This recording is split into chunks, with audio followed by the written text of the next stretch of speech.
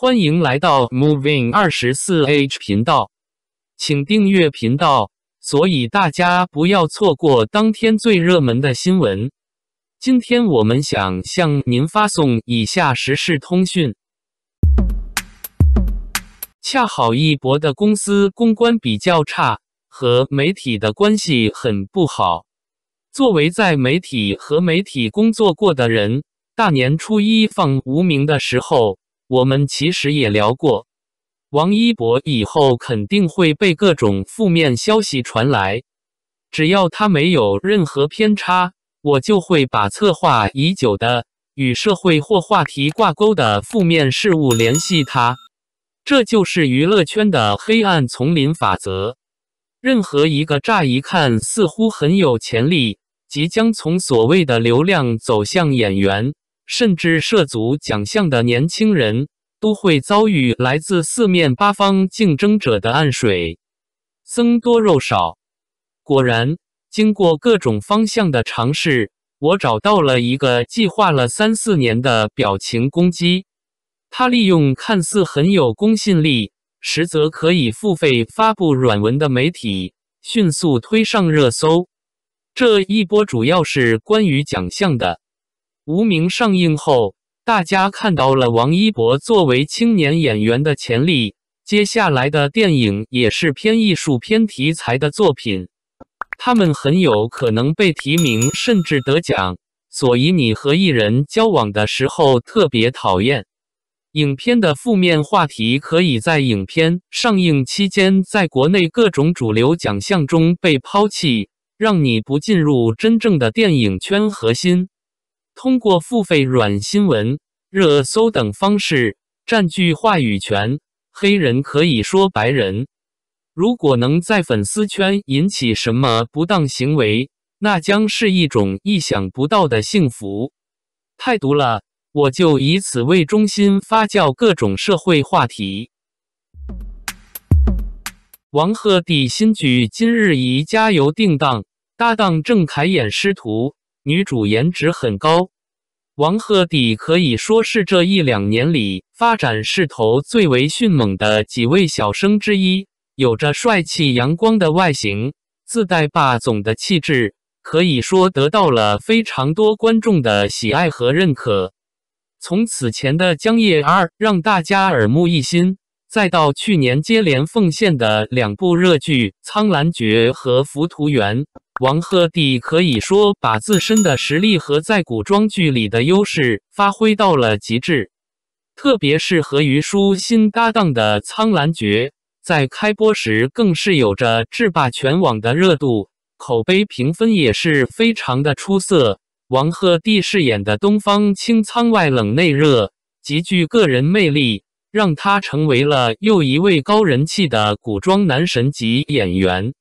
而在《浮屠缘》之后，王鹤棣也是无缝进组了以爱为营，搭档的还是人气小花白鹿，也是让人非常期待。不断的爆出的同框照里，王鹤棣霸总气质尽显，和白鹿的 CP 感也是满满，更是让人非常惊喜。更让人惊喜的是，王鹤棣的又一部新剧《今日宜加油》在近日正式官宣定档，在了2月21日在爱奇艺开播。该剧主打的是职场生活的元素，节奏欢快，画风也很讨喜，是一部非常有意思的职场轻喜剧。该剧的导演吴强也是和王鹤棣是老熟人，两人刚刚合作完《浮屠缘》，彼此的熟悉程度也是非常高。吴强导演的指导水准也是有目共睹，非常的有实力。王鹤棣在其中出演剧中的男2号，一位不甘于只做纨绔的富二代，在职场中找寻着自身定位、自我价值，并且和郑恺在剧中还是饰演师徒关系。不做霸总的王鹤棣也是在师傅郑恺的带领下深谙职场生存法则，非常的有趣。王鹤棣也是一脸青涩和稚嫩，在职场中懵懵懂懂的样子也是非常讨喜，和郑恺以及其他演员的合作也是非常的值得期待。今日宜加油的一番男主则是郑恺饰演。郑恺不用多说了，大家非常熟悉的演员，在《奔跑吧》里有着非常高的人气，同时也有过非常多优质的作品，颜值耐打，演技也是不断的打磨。特别是婚后，增加了更多人生阅历后，郑恺对于人物的把握和理解也更加的透彻和精准。在新剧里，郑恺饰演的李天然是公认的职场黑洞，各种各样乱七八糟的职场烦心事都和他有关系，但性格乐观的他却总能带着同事和徒弟们解决一个个麻烦，整体的人设有点偏搞怪讨喜，是一个非常有意思的角色。而这部剧的女主则是由陈钰琪担当。陈钰琪是大家非常熟悉且喜爱的一位人气小花，甜美的外形，清新的气质，妥妥的高颜值美女。出道至今，也是有着诸多代表作和代表角色，比如《倚天屠龙记》里的赵敏，还有和王鹤棣主演的《浮屠缘》里的步音楼，都让观众印象深刻。虽然演技上还是有很大的提升空间，但综合实力上还是非常不错的。赵丽颖近照变脸引热议，张不开嘴被指太油腻嘴歪脸僵充满硅胶感。近日，不过赵丽颖本人的状态并不算好，模样变化很大，圆脸变成长脸，引来不少网友围观热议。赵丽颖代言了某知名服饰品牌，她还拍摄了相关视频为品牌做宣传。当天赵丽颖穿着一件紫色小香风外套，盘着丸子头出镜，打扮的既减龄又活泼。从品牌晒出的照片中可以看到，颇有名媛范，堪称变脸。她的整张脸都要比之前肿胀了不少，不过当镜头拉近后，就能明显看到赵丽颖的容貌发生了很大的变化，充满硅胶感，好似一个蜡像。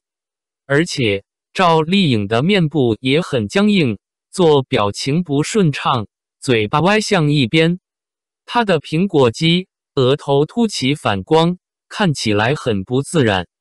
除此之外，皮肤过度光滑到失真，说话张不开嘴，跟以前那个清纯可爱的赵丽颖相距甚远。她说话也一副小心翼翼的样子，险些让人认不出。因此，赵丽颖的变脸也引起了不少网友热议，面部膨胀跟发面馒头一样，与此前杨紫的变脸很相似。大家都吐槽她模样大变成了一个硅胶假人，猜测她是用医美手段进行了调整。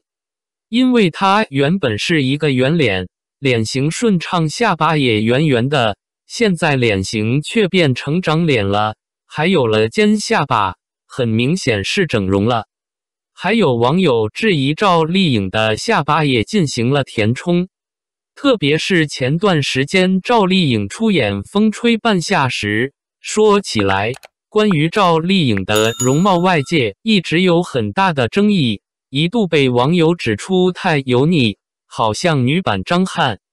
当时在剧中看起来既沧桑又疲惫，不知是为了迎合角色需要，所以镜头中的她腮帮子发福，还是赵丽颖本身就变胖了不少，还有了双下巴，涂着红唇特别明艳，让不少粉丝一度不能接受。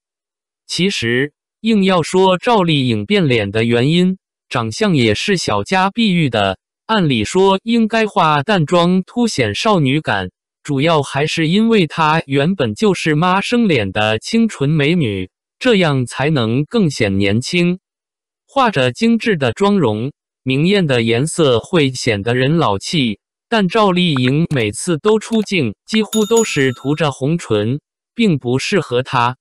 而且赵丽颖的颜值肯定也会被影响到，生娃之后本来就会影响状态，赵丽颖毕竟也是35岁生过孩子的女人，就会显得她沧桑憔悴。为了拍戏连轴转，想要把自己的容貌保持住绝非易事，她近期还一直在拼事业，利用医美进行调整也无可厚非。毕竟她也是54岁的人了，如果光是护肤肯定不能永葆青春。譬如女星伊能静，她就大方承认自己偶尔会做医美调整，每年在保养上花费个近100万。还是需要积极抗老，这样才会保持少女感。感谢您观看视频。如果您觉得本时事通讯有用，请不要忘记点赞、评论和订阅。祝您生活愉快，充满活力。再见。